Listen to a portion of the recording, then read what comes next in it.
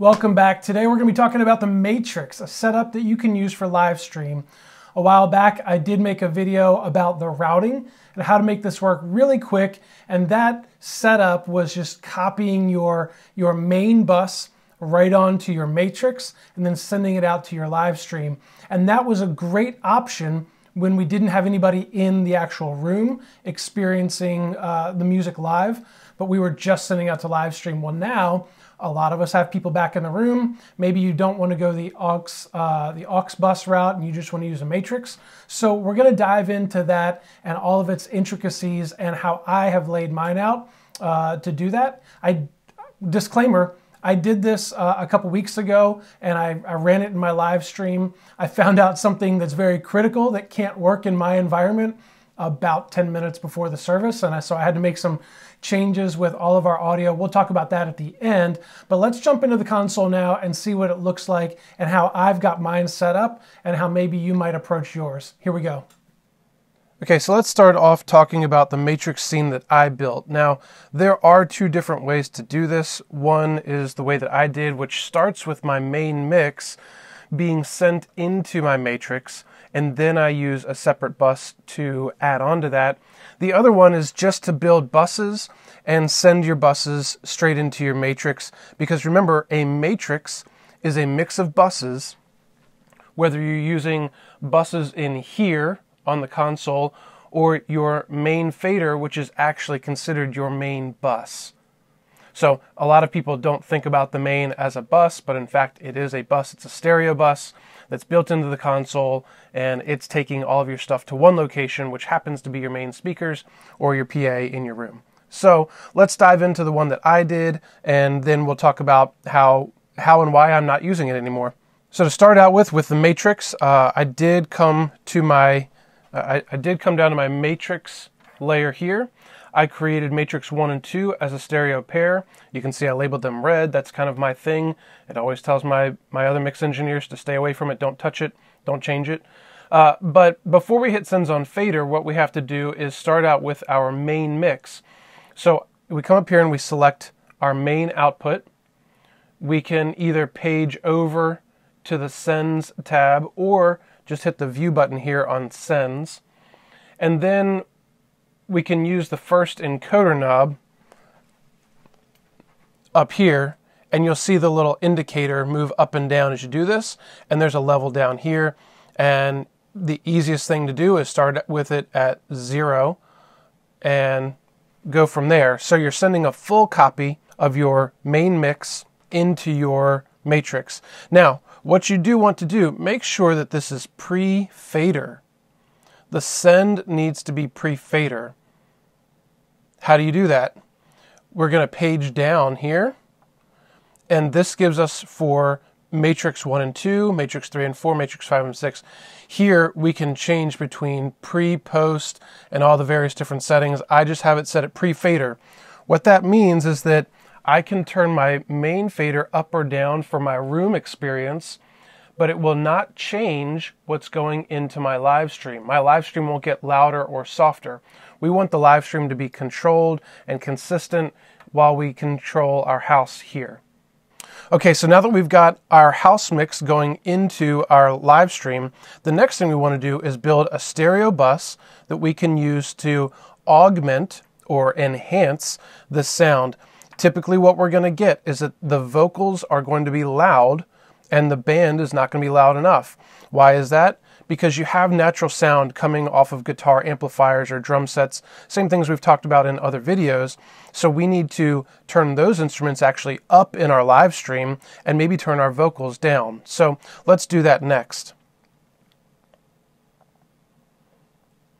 So for me, I come over to bus 9 through 16, and here you can see I have another red pair. This is bus 11 and 12, and that is stream left and stream right. So these are a stereo pair. They're linked. And what we can do now is just like any other bus, we can hit sends on fader, and we can start to add instruments over here into this bus so that they can be moved into our Matrix and then add to our sound. So you can start building this, but we're not going to be able to know how much to add unless we're actually listening to our live stream mix. So we can guess over here, but we're going to come back to this setup in just a second. I'm going to hit Sends on Fader. Now I'm going to go down to Matrix. Matrix, first thing I'm going to do is hit Solo, and this will allow us to plug in some headphones into the side of the console and go ahead and hear what mix we're building. The next thing we're going to do is, now that we select this and we hit Sends on Fader, notice nothing changed. That's because we're on the matrix layer and it's selected, and when you hit Sends on Fader, you can't put inputs into a matrix, so we have to hit this bus on the far left over here, get to the bus layer, and now we can build a mix out of buses to go into our matrix. All we've done is brought our live stream bus up to 0. So now we're getting full volume of whatever we send into this bus is going to go into this matrix and add on to our house mix. So now that we've done that, we can come back up here. We will hit Sends on Fader. We'll go back to bus 9 through 16. We'll select our bus 11, hit Sends on Fader, and now we'll go to our instruments. And so we've got a couple things going on at this point. We have our headphones on. We're soloing our matrix for our live stream. We have this bus 11 and 12 already going into our matrix. And now as we add instruments in, we can go ahead and listen to that change that's being made in our headphones. Okay, so at this point, I've gone ahead and you can see I've added in, this is floor tom. We've got some rides, some cymbals, because cymbals are usually really loud in the room and not turned up a whole lot in my mains. So I'm adding a certain amount of cymbal coming in, bass guitar, electric guitar. Guitars run through a small amp on stage, but we needed to turn that up to get it nice and full in our in our stream mix. Even over here, the pastor's mic is turned up as well. You might think that seems a little odd. Why do you have to turn the pastor up if he's full volume and sounds good in the room? But in our live stream, we need to keep our average level way up. So if we pause and talk about dB level right now, my house mix for band time, for music, anything music, my house mix is about 95 to 96 dB. And my pastor's speaking is 74 on average dB, 74 to 75. So that's a 20 dB swing from top down to bottom. But if we do a 20 dB swing on our live stream, nobody is going to hear the message. They're going to hear all the music and no message. So I do have to raise up my pastor's mic because he's effectively quieter in the room, and so I need to bring him up in our live stream to keep that listening experience really good.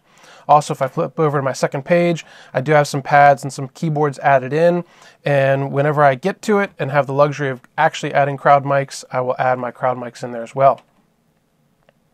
Effects, you can see also I've added some effects. So with this setup, I was inspired by the guys at MixU, and I completely changed my effects setup, and I'll go over that in a different video. But for this, I did have to add in some vocal reverb, some drum reverb, and this was band reverb that I added in just to make that live stream experience a bit more lush. I don't need a whole lot of that in my room because the room already has reverb, and so this gave me an opportunity to accent that or accentuate that going into the live stream. One thing I want to point out here is that this is my PC input channel right here. You can see that it is muted and it's not going into this, this extra bus. And my challenge, the reason that I'm not actually able to use this entire setup is because this PC input goes into my house. I'll talk about this at the end and some of my shortcomings of thoughts that I didn't figure out the solution for until 10 minutes before service, which was kind of hectic. But we want to be very thoughtful about which setup we use, and this is the big reason as to why I'm not going to use this matrix scene going forward. So hopefully that helps you out if you're looking to run a matrix for your live stream. Again, I am not running a matrix anymore. I am back on my my aux bus mix. And here's why. If you track with me, my setup has ProPresenter, going across NDI into our live streaming computer, which runs OBS. So audio and video go across that. Well, the audio of those videos also is seen in the house. The video goes to a projector, but the audio comes into my console and goes to my main speakers. Well, we're getting that copy coming to my live stream. So what I had to do that day was turn off the NDI audio so that it only came through the soundboard. Now here's the other catch. My audio and my video from my cameras, the audio is delayed 300 milliseconds. So now what we would have had was a video playing and the audio coming by 300 milliseconds later, which would have been really distracting and really obnoxious. So I had to go turn that 300 millisecond delay off, which meant that that service, my cameras and audio were not quite in alignment the way I would normally have them. So you need to think about all of these things in advance. So the way I do it now is back with my aux bus setup, where that video audio coming from ProPresenter does not go through my stream. It all goes across NDI. All right, well, thanks for watching. Make sure to hit the subscribe button, give it a thumbs up if you found value in this video, and share it with your friends, because there's bound to be some other people that are looking for this information, and you can be the one to help them out. If you've got questions or comments, leave them in the description below. I'm always in the comments section of my videos. I love to help you guys out there all the time. All right, well, that's it for this video. We'll catch you guys in the next one. Peace.